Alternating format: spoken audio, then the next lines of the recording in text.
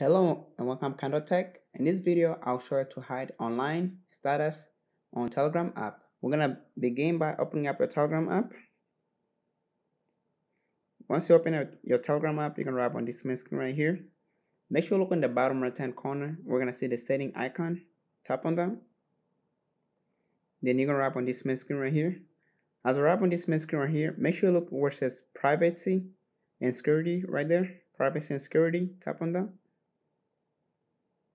Then you're gonna wrap on this main screen right here. Make sure you look where it says privacy right there. Underneath privacy, look for it says last seen and online right there. Tap on that.